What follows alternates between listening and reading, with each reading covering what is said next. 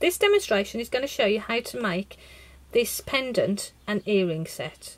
The design is loosely based on a leaf design that I saw, and I just thought it looked beautiful with the sterling silver and the pearls. And the pearls are just gorgeous. They're delicious. So to show you how to make this design, we're going to start. So I'm going to move this out of the way and move down to the board. Right, okay. So now we're in position. What we're going to do is we're going to use a length of the 0.6, and I'm going to work from the reel because I don't want to cut off any unnecessary lengths of the wire. So what I do is work from the reel, and I'm going to use a mandrel, which is actually a crochet hook. And for the earrings in the original design, I used a 5.5mm.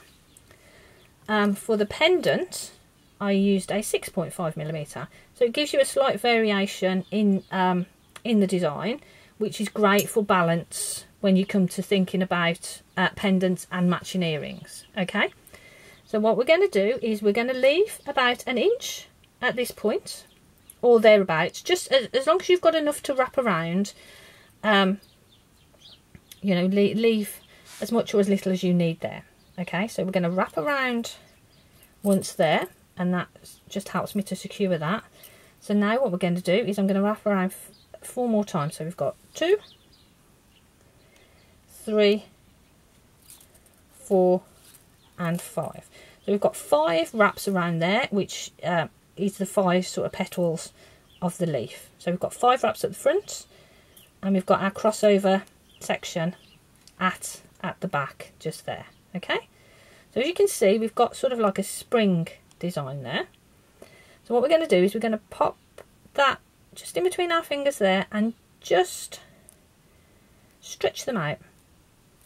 So you see they start to separate. Okay, so for the first one, what I'm going to do is I'm going to hold everything and pull that wire there, so you start to get that little leaf shape there.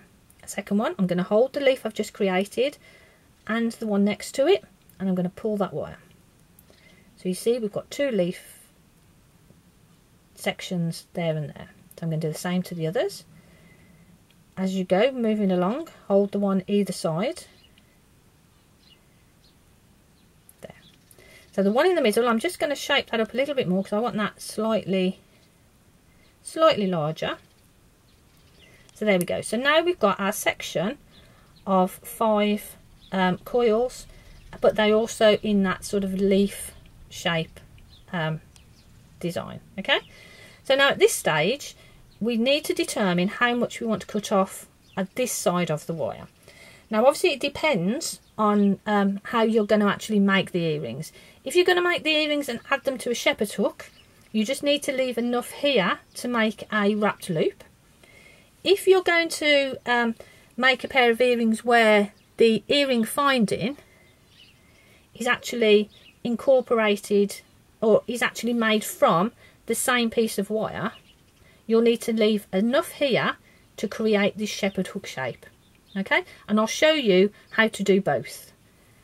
Right, so now what we need to do is cut off, and for this one I'm going to use a wrapped loop and a shepherd hook. So I'm literally just going to cut off enough there to do that. Okay, so now we've got our 5 little sections and we can start shaping that. So what I'm going to do is I'm literally going to hold the middle one and the one next to it, and I'm just going to angle those up so we start not too sharply, so we start to create a V shape. See, we've got that little V shape just there. Okay, and I'm going to move around to the next one, just start to make that shape that round as well.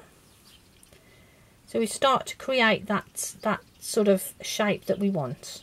Now at this stage we can change things around, we can move things, it's quite fluid.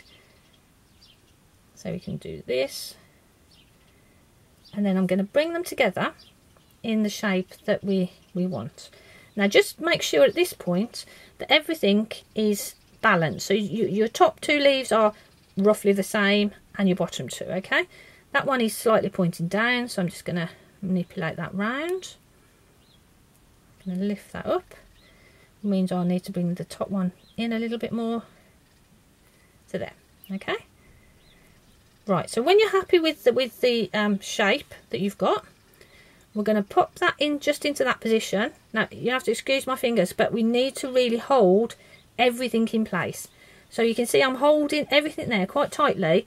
All I'm leaving exposed is the wire that I've got here that I'm going to wrap around, and the wire that we're going to wrap around. Okay, so I'm going to wrap that around just so it's easy for you to see. I'm going to use my pliers, and we're going to bring that around. So that's 1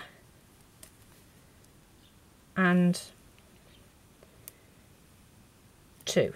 Okay, so then bring it round the back, because we'll finish off at the back there. Now you see that's slightly off to one side, but that's not a problem. So what we need to do is just pop in some pliers and straighten that up. There we go. So that's nice and straight now. Okay, so I'm going to turn that over, and we're going to cut off the excess, and that's the excess is coming off at the back of the pendant or earring finding, whichever you want. So we just need to just squish that down a little bit. Okay, so now at this point you can still shape things. So these, I can bring these together a little bit more, and those ones over there, but that's our basic shape.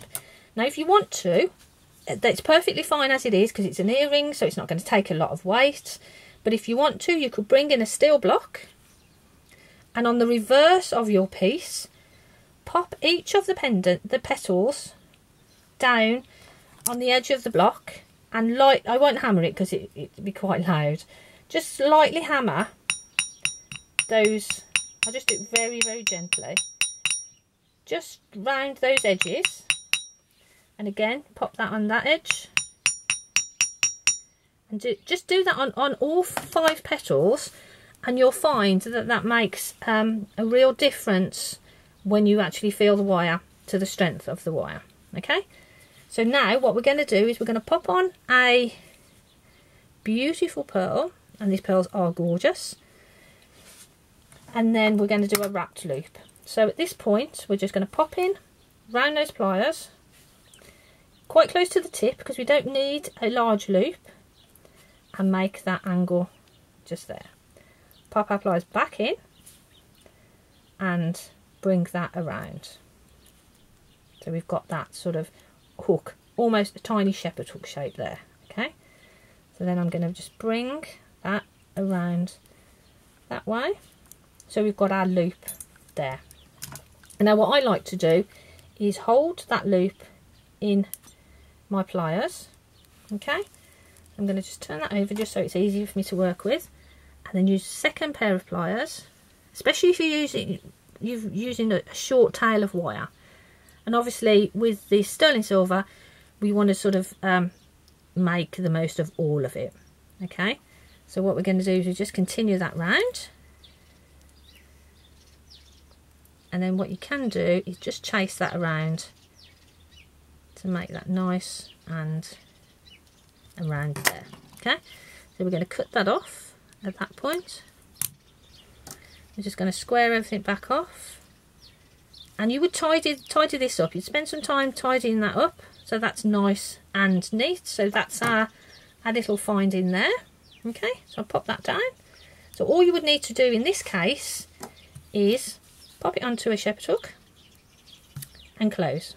Okay, if you've left a longer section, as I've done here, to incorporate your shepherd hook into that, pop on your pearl when you get to this stage, bend the wire forward, take some bail making pliers, pop those in, roll that down, and just make that shape.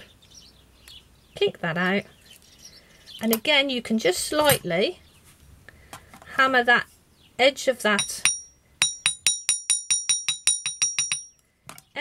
shepherd hook there, just to give it plenty, just to give it some strength and a little bit of spring, so you know that that's fine. So that means that you've got your beautiful detail, your pearl and your shepherd's hook. And that's how you make that design.